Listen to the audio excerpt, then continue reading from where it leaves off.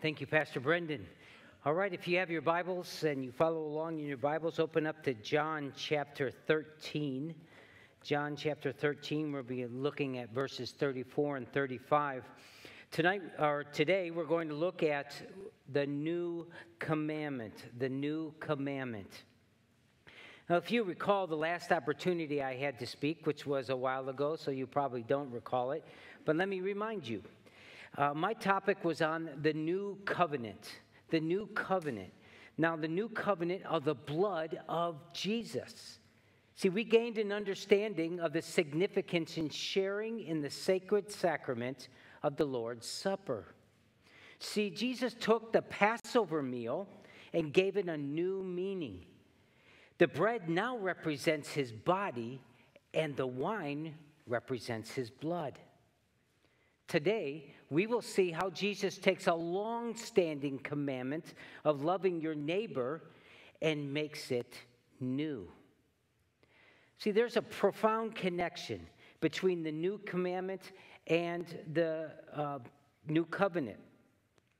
It will become clear that to follow the new commandment, you must have been washed in the blood of the new covenant.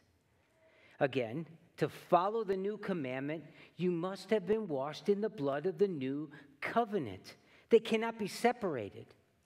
The truth about the new covenant in your life determines your will and desire to follow the new commandment. See, love is an expression of an internal reality. Love, true love, that I demonstrate outwardly is formed by my personal relationship with Jesus. But I want to clarify something. This is a commandment. Jesus is not making a suggestion. He is not asking he hopes or that he wishes you do this commandment. No, it is a command to love one another. So during the next moments, we're going to be able to reflect personally and see, how are we fulfilling this new commandment in our lives?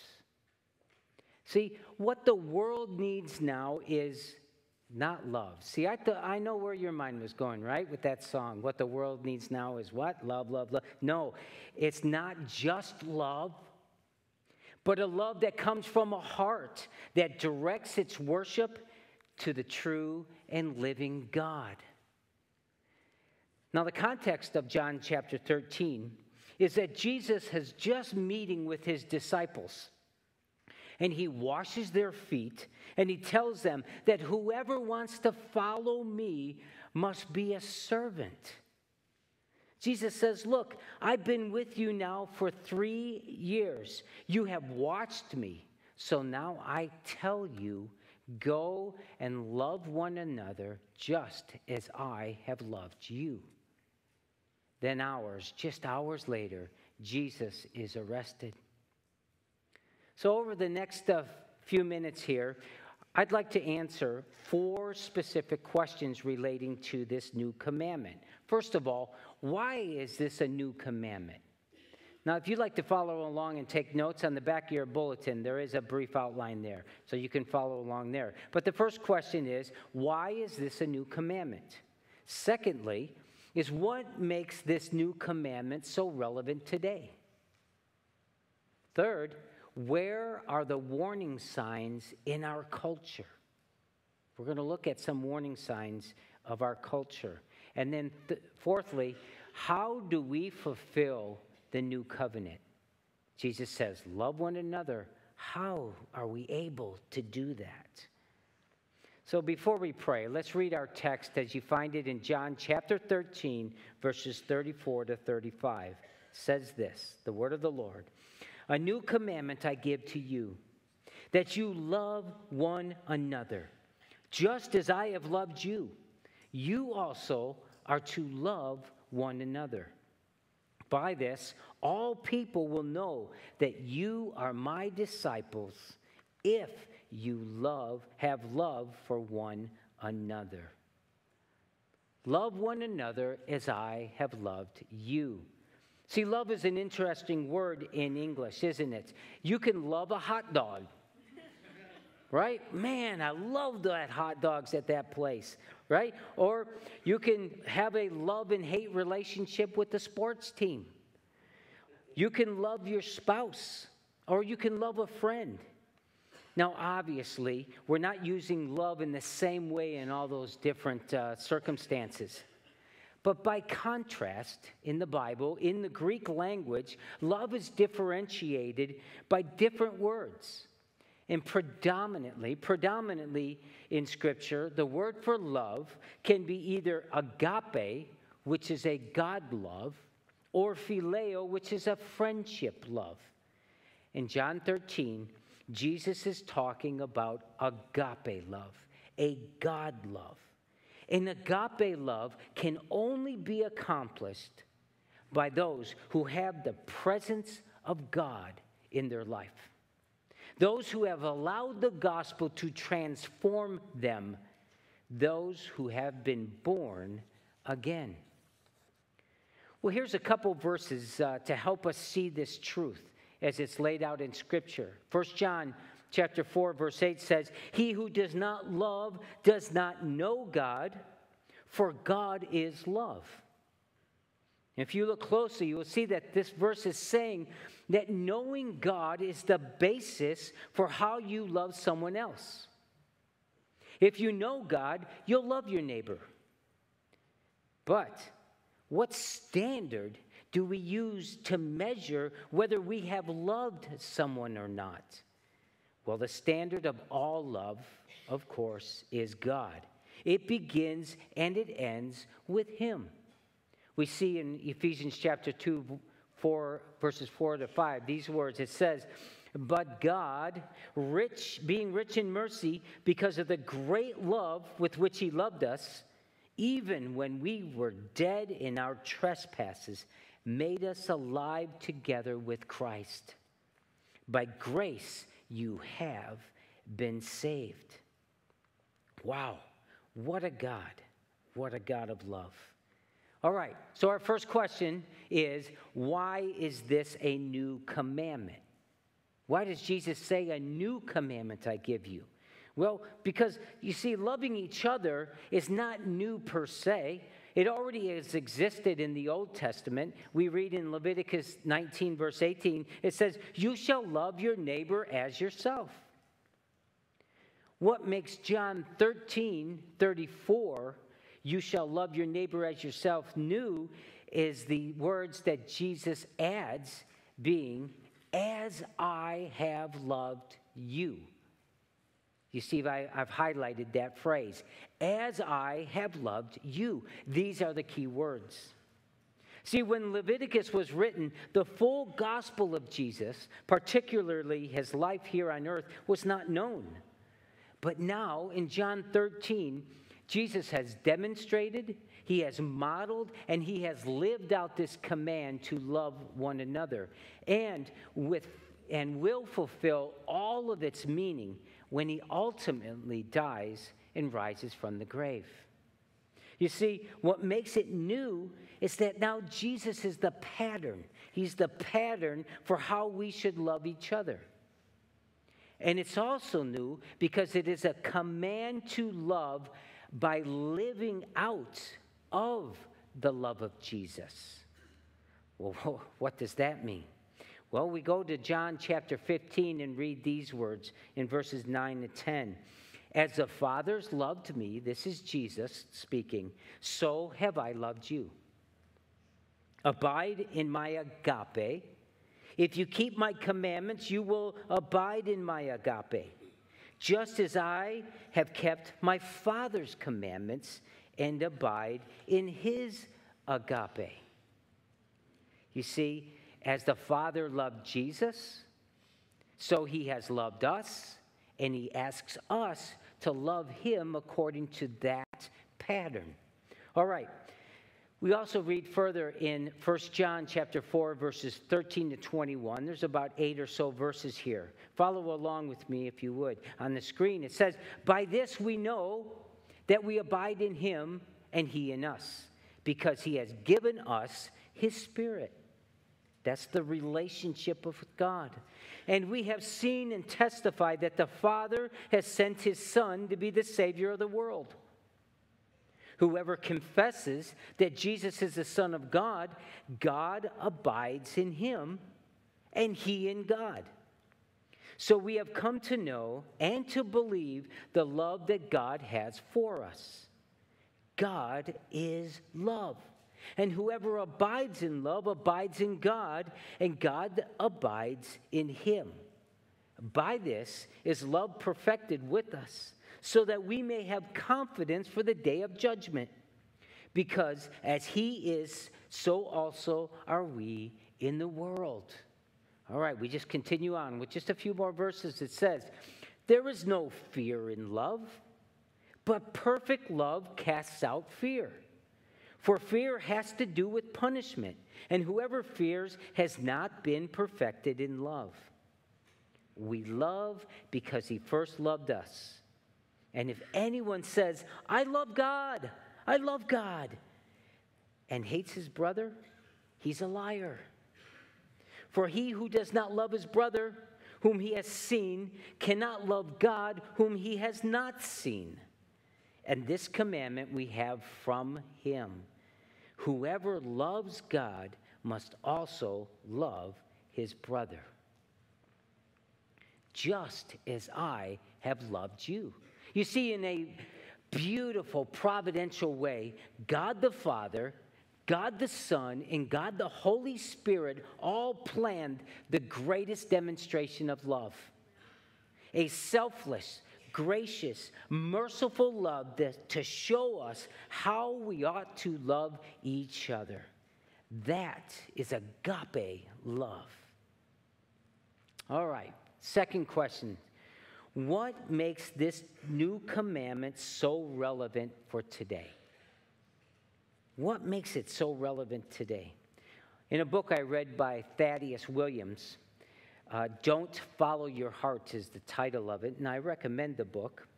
The author's claim, after extensive research, says, and I quote, "The world's fastest growing religion is the worship of the God of self." The truth of the matter is that we live in a society that loves themselves. We have misdirected love to ourselves rather than to others. That is why it's so relevant today. See, the fastest growing religion is not Christianity, it's not Islam or some other group, it's the worship of self. That's why we must be reminded of a new commandment to love others. I think it's obvious that the majority of people today have a misplaced love. Don't you see that in our culture and in society? And this trend is very alarming, very alarming. But it's not a new trend. It's not new. Here's a warning that we see back from Isaiah. In Isaiah chapter 59, says this in the New Living Translation: "Behold, listen. The Lord's arm is not too weak to save you, nor is his ear too deaf to hear your call. It's your sins that have cut you off from God. Because of your sins, he has turned away and will not listen anymore. Your hands are the hands of murderers, and your fingers are filthy with sin.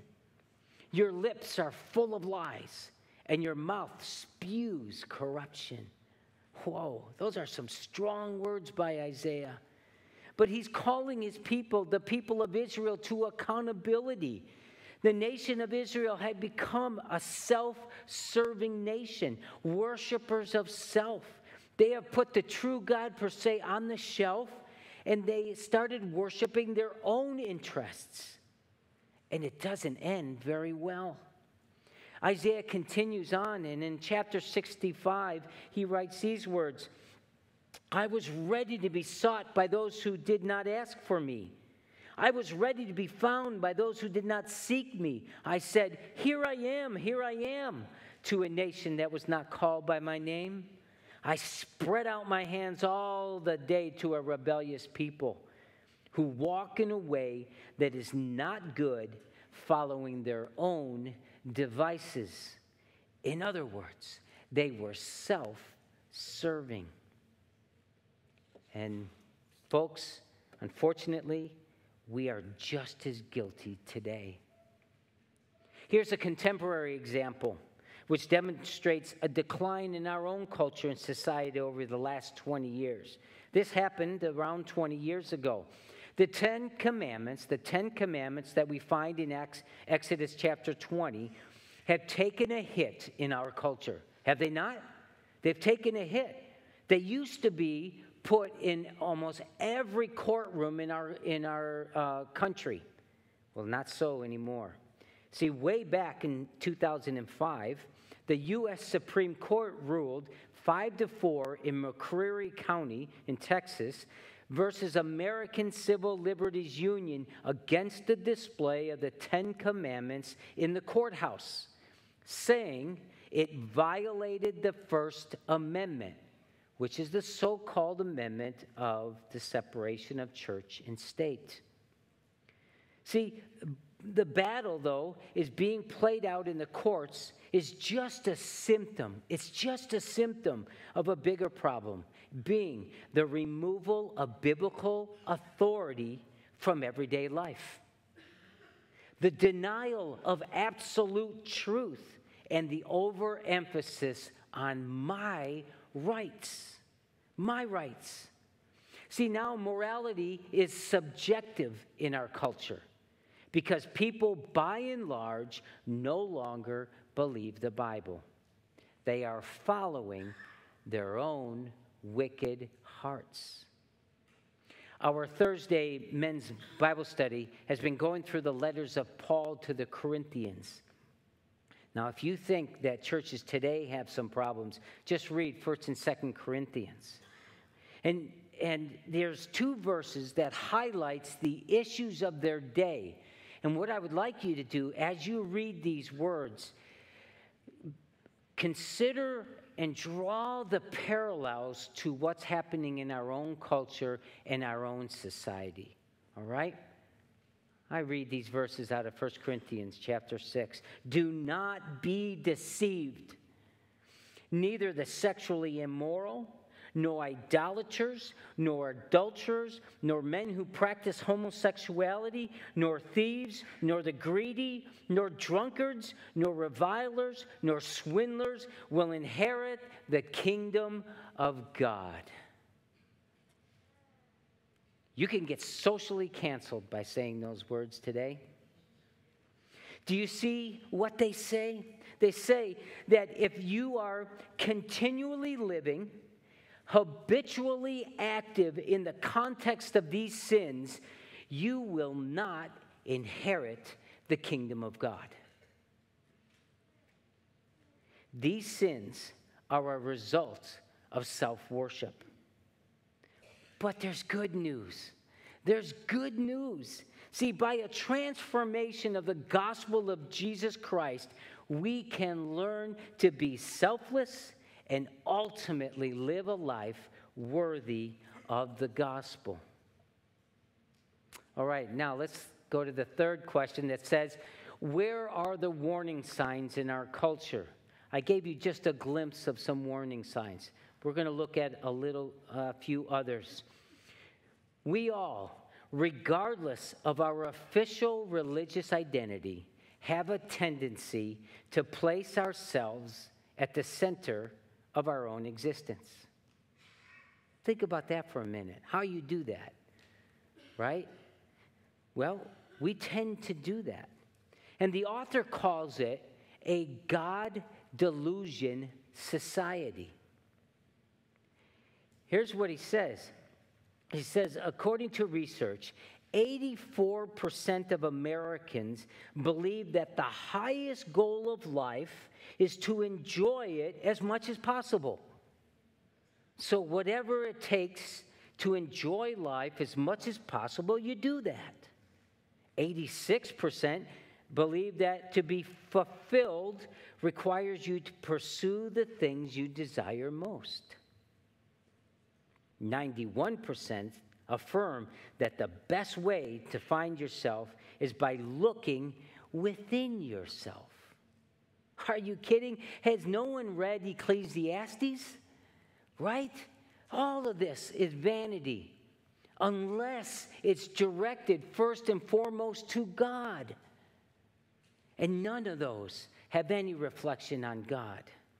See, the American society of today has replaced the biblical 10 commandments with other commandments that are much easier to follow.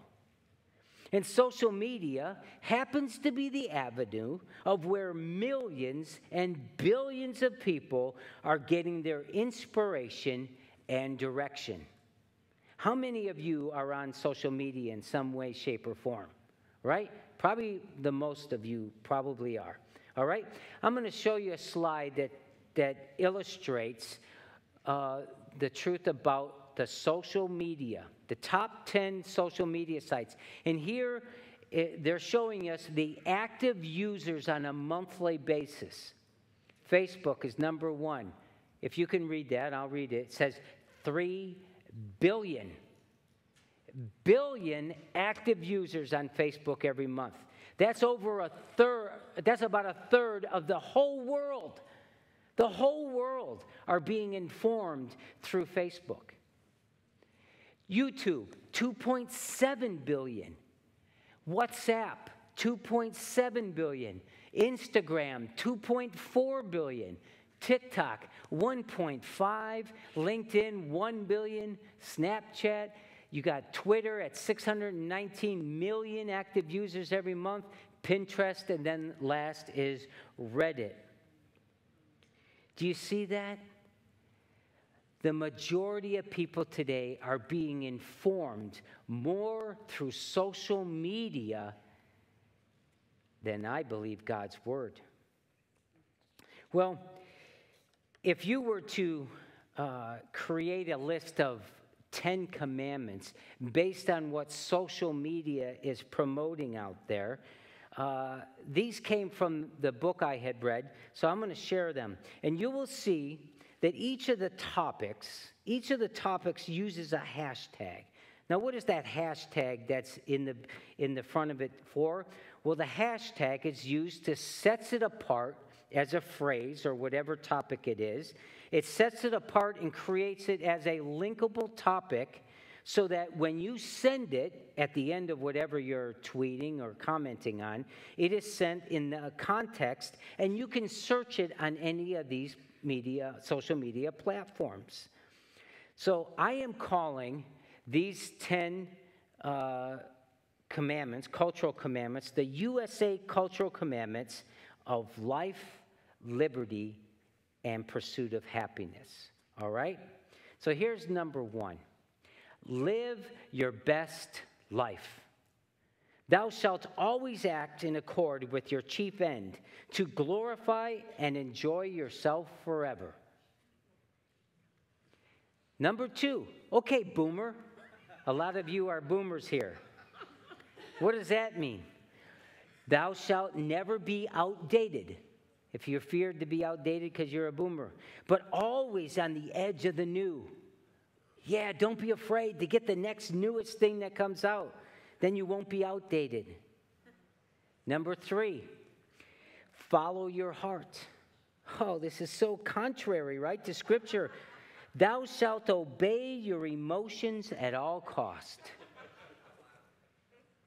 Number 4, be true to yourself.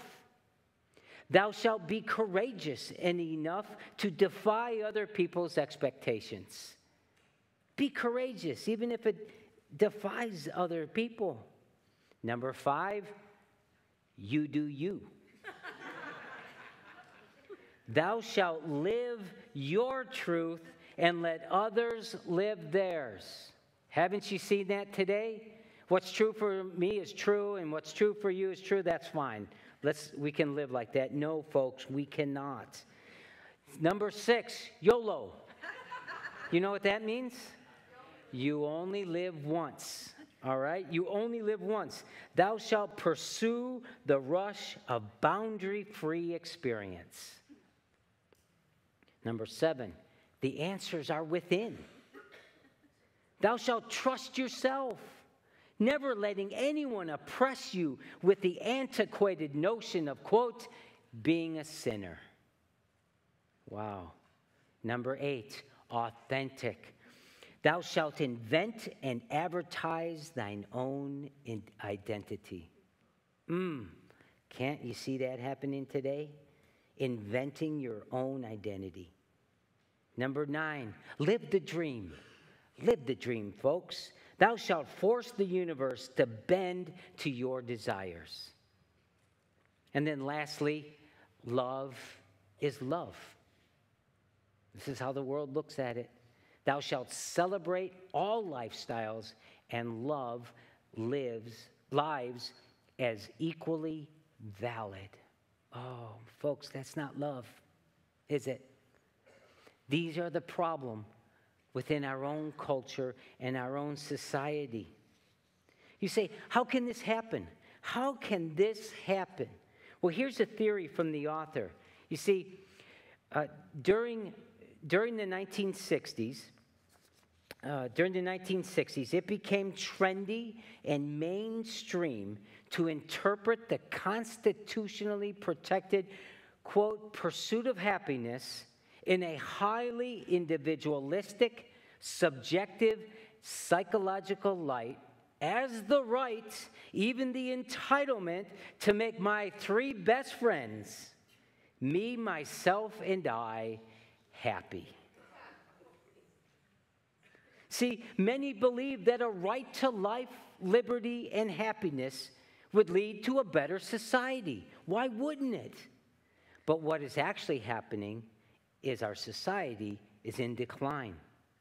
According to a leading psychologist, David Myers, he's documented since the 1960s these facts: that America has doubled the divorce rate.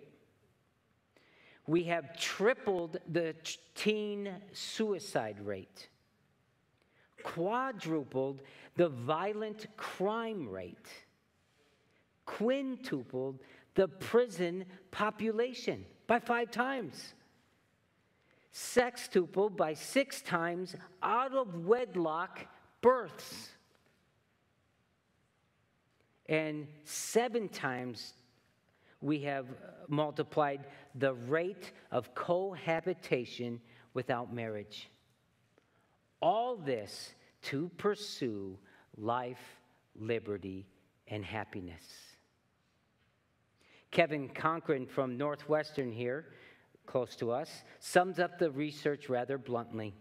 He says, it seems the more we desire happiness and pursue it, and consume products we hope will help us achieve it, the less happy and more depressed we become.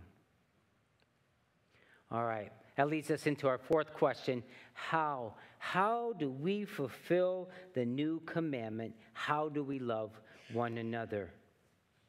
Well, first and foremost, it begins with a relationship with God. Without a personal relationship, the commandment to love is just a subjective moral guide for us. It may make you feel good about yourself and others, but it does not benefit the ultimate destination of your soul.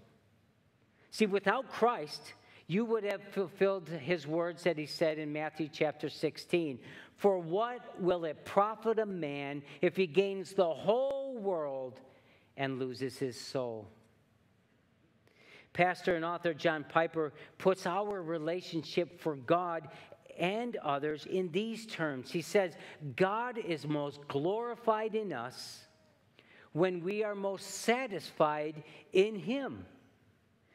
If God is not our ultimate satisfaction, then we are only making ourselves and others into idols and worshiping man and not the Creator. In the King James Version, it uses the word affection. In Colossians 3:2, it says, set your affection, which is your satisfaction on things above, not on things on the earth. Our problem today is that we are elevating our desires over the desire to please and glorify God. We satisfy ourselves first to the point where we exclude others and God. We are worshiping the God of self. Here's an illustration. You know, when we go flying in the airlines, the stewards often all have to give us instructions in case there was an emergency. One of the instructions is, if the cabin were to somehow decompress, the oxygen masks would fall down. And what you're to do is you're supposed to take the one that's right above you first, put that over your mouth, put it the little strings over your ears, and make sure it's functioning. You do that first, and then you help the person that's sitting next to you. All right? Why do we do that way? Well, it's because if I'm incapacitated in some way, then I become useless, and I can't help anybody. So I've got to make sure that I help myself first, and then I can help somebody else. Well, the problem is our society and our culture has really twisted that all up. And here's what happens today. We grab the mask, we put it on, make sure we're breathing well and we're all happy, and we forget about the people next to us. We just flat out ignore them. We're being so selfish, so self-focused, that we don't even care about their outcome. Why? Because it's me, myself, and I. Let them worry about themselves. But Jesus says, love one another as I have loved you. So how has Jesus loved us? Well, we see in John chapter 15, 13, 14, greater love has no one than this, than someone lay down his life for his friends. You are my friends if you do what I command you. Jesus modeled to us what he expects of us. That's true discipleship. He walked this earth teaching and serving and embracing people. He was other-focused. Jesus tore down barriers of hate, ministered in fellowship with the marginalized and the oppressed, and invited those who wanted to follow him to do the very same thing. See, out of his love for us, Jesus spoke the truth about God and preached a message of repentance and eternal life. And then ultimately, Jesus demonstrated his love for us. He humbled himself and he went to the cross and laid down his life.